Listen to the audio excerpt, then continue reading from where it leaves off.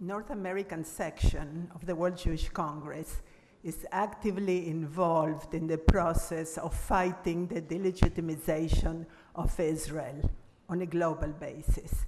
Now, as I do have only 10 minutes, and I am very disciplined, Eduardo, I am not going to go through all the details of what we do in the United States and Canada. I will just give you a few examples.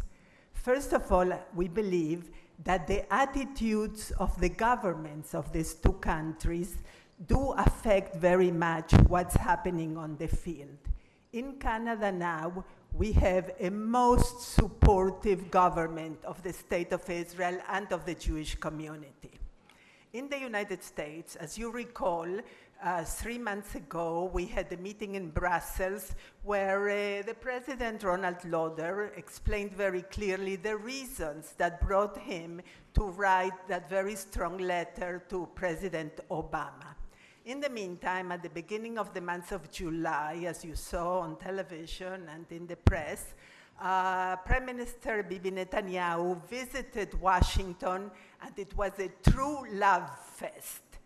Extremely welcomed, and we received reassurances from both sides, from the Israeli sides and from the American sides, that the relations between the Israeli side and the United States were very much back on track. Well, let's see what happens in the next 2 weeks with the visit of the Prime Minister, who is going today to Washington. How do we fight delegitimization? On many levels. First of all, on campuses. I don't know if you are aware of the fact that we have more Jewish students in the United States, in universities, than in any other part of the world, including Israel. We have almost 1 million Jewish students in the universities and 100,000 Jewish professors. And those professors very often are the core of our problems. Now, there has been a lot of media coverage of what happened at the University of California, at Berkeley, and at Brandeis University. But Brandeis, that is supposed to be a Jewish university. But what was not covered by the media is the fact that the resolution on divestment from Israel at Berkeley was devastated with a very large vote by the students against it. And after what happened in Brandeis, 51 presidents of universities, presidents of the student bodies in 51 universities in 30 states of the United States invited Ambassador Oren to come and address their campuses. We have had great problems this last few months with the Presbyterian Church, which had never happened before. They prepared a document for their conference that was called Breaking Down the Walls, a document that condemns Israel for being an apartheid state, war crimes, etc., etc., etc. Through a coalition of rabbinical organizations and individuals, we established a strong dialogue with the Presbyterian Church, and we managed to take all that very negative wording out of their final document. It does not mean that it will remain out forever, but at least at the moment we did establish this very important dialogue. Of course, you are very well aware that the Christian right-wing church is very supportive of the Jewish community and of Israel when it comes to the demonization issues.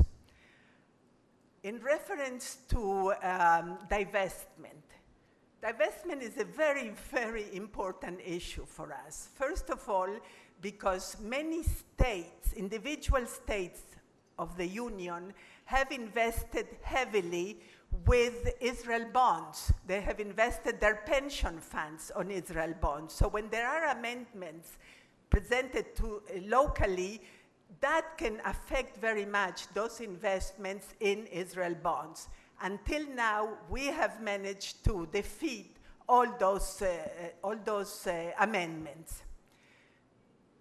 merchandise, Israeli merchandise that is sold heavily in the United States and Canada. And here Canada has developed a very important program. When there are attempts to boycott Israeli products, they have developed a campaign called Boycott, and immediately large numbers of the community and also outside of the community go and purchase those Israeli items, like Israeli wine, for instance, in very, very large quantities.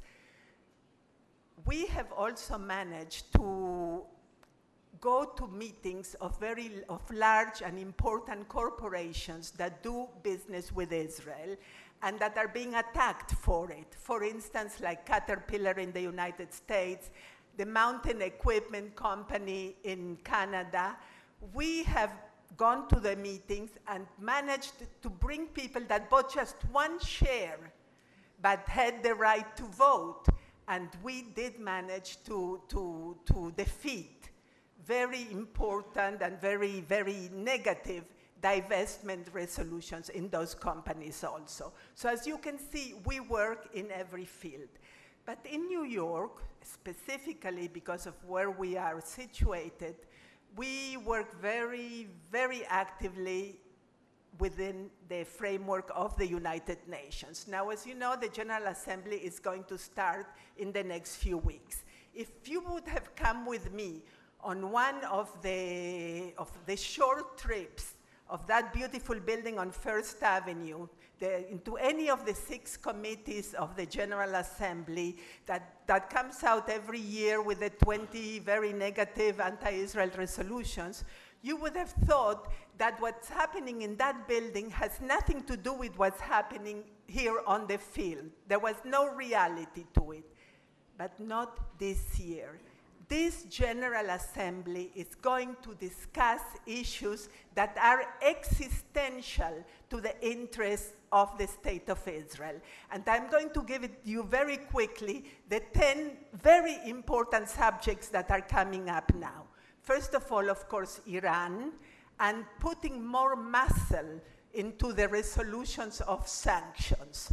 Second, the Middle East Peace Review, under the auspices of the Quartet, and that will depend very much on what's happening next week in Washington.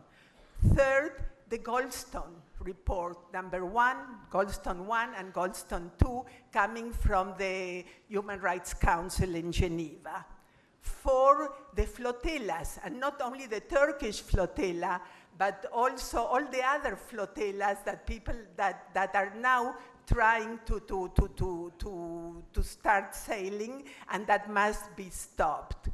5, UNIFIL, and the enormous amount of arms that are coming from Syria into Lebanon. 6, UNRWA, with the allocations for terrorist organizations. 7, Ahmadinejad, and hopefully a boycott while of his speech.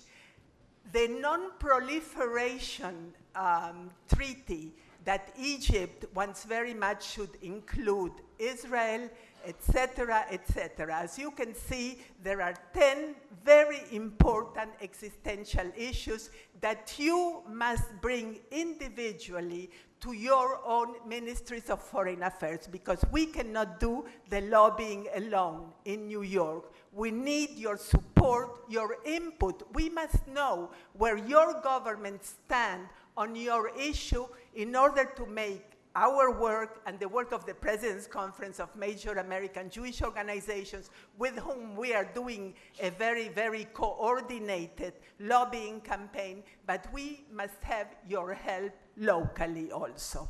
Now, yesterday, when I spoke with one of the delegates about the importance of what's happening in this General Assembly, he said to me, well, don't you think that it's a bit of a waste of our time to put so much effort on the United Nations when the agenda of the World Jewish Congress is truly, at this moment, has so many other emergency situations?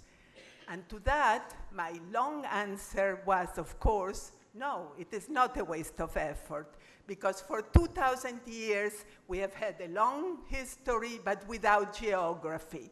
But 63 years ago, when the United Nations helped us to establish our own Jewish state, we are not going to allow them now to delegitimize it. But the short answer goes back to Oscar Wilde. Oscar Wilde was asked, what is your opinion of second marriages? And he answered, oh, it is the victory of hope over experience. And we, the Jews, we have a lot of hope. Hatikva is our national anthem. Shana Tova, and thank you very much.